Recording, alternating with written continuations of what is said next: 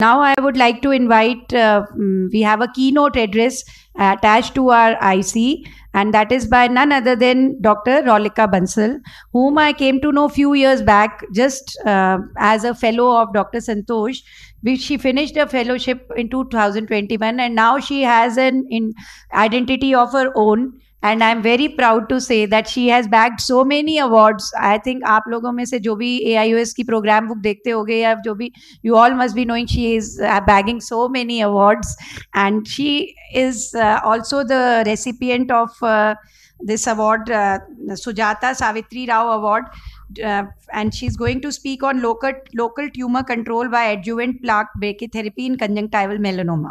So becoming a keynote speaker at such a young age and being dynamic is really a proud point, and I always tell her that she is really going to do good in future, and despite of that, she is very modest and very humble. That I want to add. Thank you, Rolika. Thank you so much, ma'am. This lecture is actually, this keynote lecture is actually very weird for me because first of all, it's in front of people way senior than me.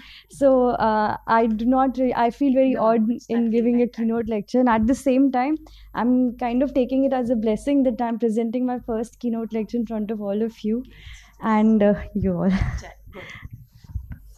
So I'll proceed with my topic. And I thank my mentor for giving me the opportunity to witness these cases and the beautiful surgeries as well. So the topic is local tumor control by adjuvant plaque brachytherapy in conjunctival melanoma. So conjunctival melanoma happens to be a rare lethal malignancy. Less than 1% of all whole body melanomas are conjunctival melanomas. The incidence ranging from 0.4 to 0.8 per million. Quite rare.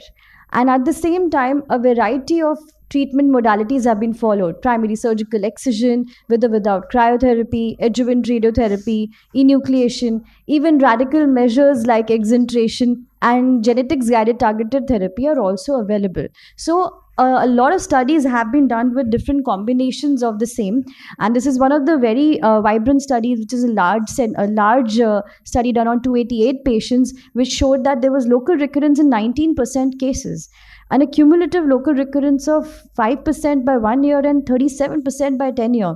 So this is quite a high incidence. And again, Shields et al. Have also shown that local tumor recurrence was 74%. And you can see over here that melanoma-related lymph node metastasis and systemic metastasis was 25%. So this is quite a high number. And we observed that this was because there were variable interventions that were put in. So we thought that why not try to see whether we can streamline the entire process and we can eliminate the concept of radical measures. So we went on to do a study wherein there were primary surgical excision done with cryotherapy included and adjuvant radiotherapy also given. So primary plaque brachytherapy refers to when we have examined the corneoscleral invasion on clinical examination with support of imaging, that is ASOCT and ultrabiomicroscopy. And secondary plaque brachytherapy is that when we have done the excision, we send for histopathology and we know that there is base involvement, so we go ahead with brachytherapy. And we must remember that high rate of local tumor recurrence is related to high rate of metastasis also. So we conducted a retrospective interventional study in which 15 patients were assessed. It's a small number, but considering the rarity, it's quite a high number at one particular center by a single surgeon. So we saw a variety of presentations. We saw lesions which were dark, pigmented, flat, and elevated lesions as these. And with a prominent feeder vessel, that's how conjunctival melanoma is usually presented. This is a 16-year-old boy here with intrinsic vascularity on the surface. And you can see scleral fixity, which can be checked with a bud, as we do in our clinics. And corneal involvement must be noted in these patients clinically. And as I said, ultrasound biomicroscopy showed evident scleral invasion and even orbital invasion in few of our cases. Over here, you can see that the maximum width was 9.9 and maximum height of 1.13, which is quite a significant one. In these cases, usually we resort to enucleation. And ASOCT also confirmed the corneoscleral invasion. As I said, that secondary brachytherapy was done after histopathology confirmation. That was that the lesion was seen as a pigmented lesion with full thickness involvement. Spindle to epithelioid atypical cells were seen with cytoplasmic melanin pigments.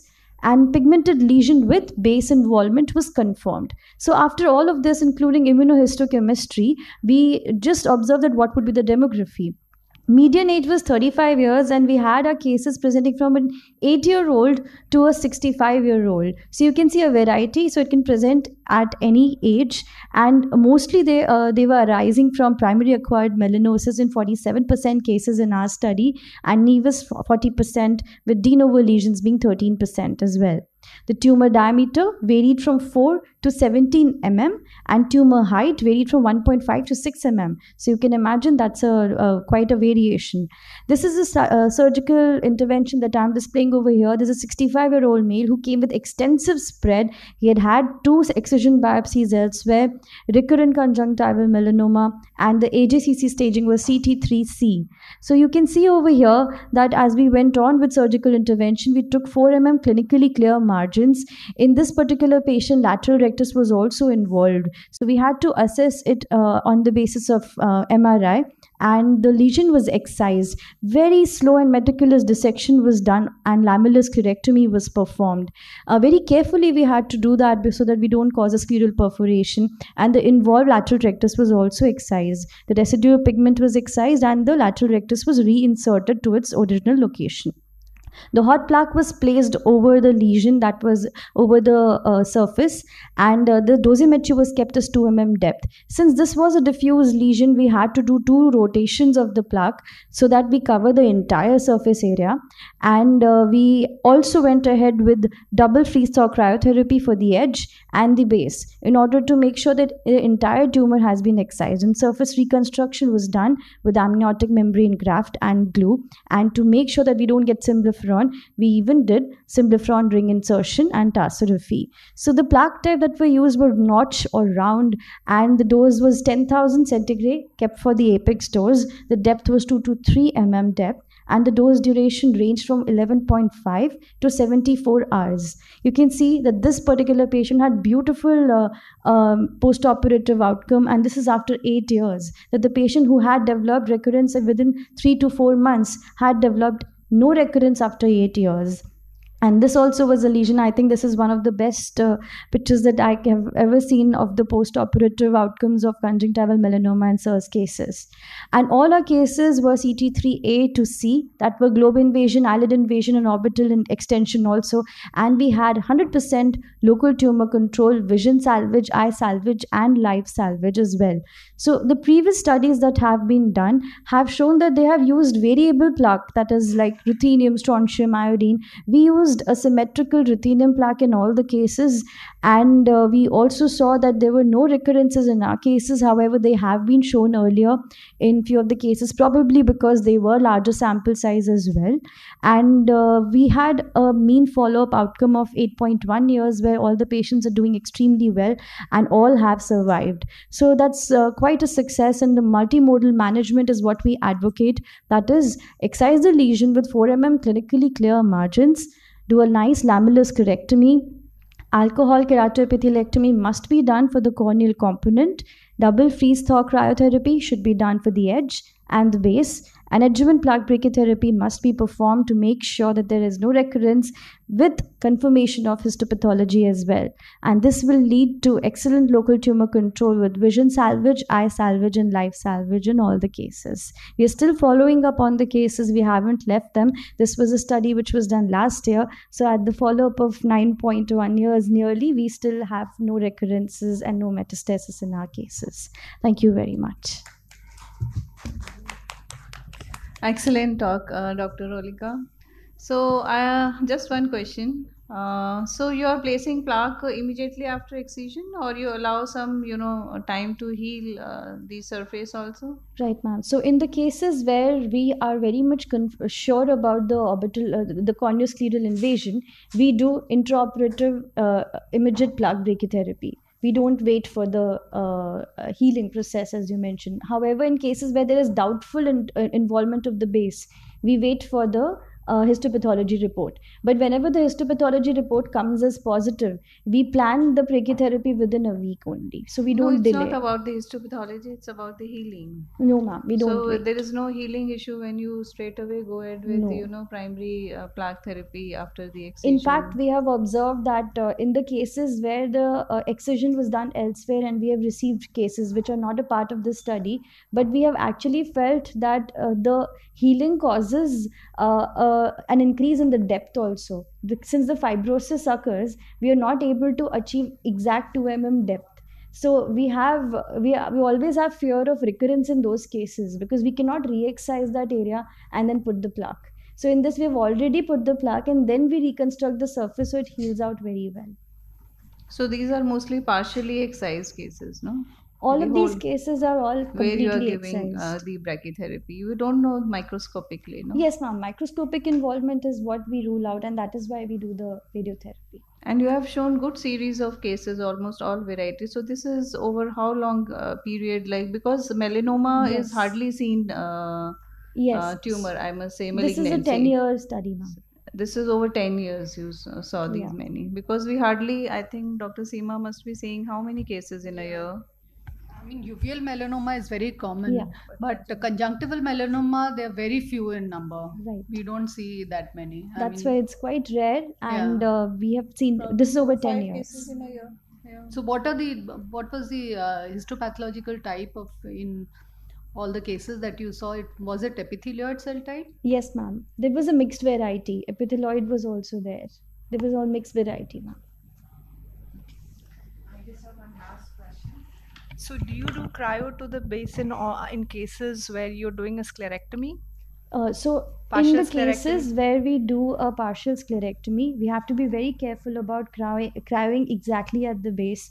So when we are anticipating that we have cleared off the base completely, this is of course a very clinical intra-op decision. That time we don't do cryo to the base. When we are very definite and sure that we have taken off the, of course, as you are right, absolutely right, there's no way to identify whether we have cleared off the cells as completely or not. Why I asked this question, because anyways you're doing brachy and that's going to cover that area. So there's really no need for cryotherapy, because it's only going to increase the problems with healing and so I was just wondering why the cryo if you're doing the brachytherapy. This was in fact a question that was even discussed in ISO, ma'am. Like, there are people who in fact defer cryo completely. We even went through the studies which have covered cryotherapy initially.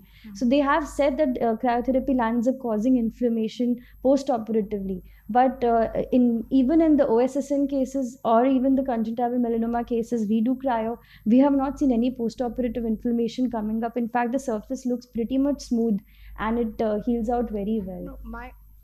Okay, that's good. Yeah.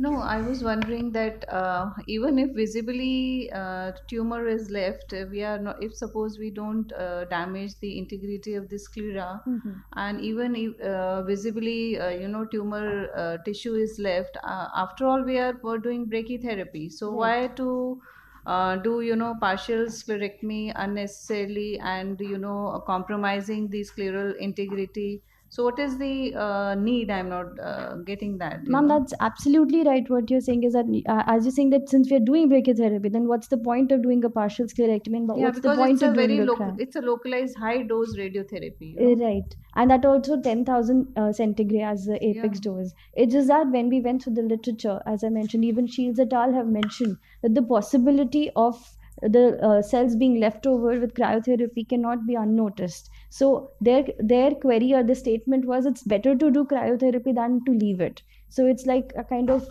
outweighing the two, whether we should do or we should not do. For their statement itself is that if we do it, then it's good enough. If we don't do it, we might be missing on some cells. And if we get recurrences in these cases, then it is, kind of life risky to the life. So that's why. It's kind of overdoing it. Yes, it is. Thank you, Rolika, for a very nice presentation and for very nicely answering the queries. RP Center and the place where you are working, truthfully, they are places we look up to. I don't deny that I have not done these brachytherapies and all. And even today, when I face a problem in my patient, my phone goes directly to ma'am. Ki, ma'am, I've come across this patient, and now you let me know what should I do. So, but still, see, we are learning. And you also have been blessed, I would say, to have Dr. Santosh Nawar sir as your mentor. And now I'm sure sir is also must be feeling proud because you are equally providing him all the honor. I don't know about that. Really good. So nice. Thank you.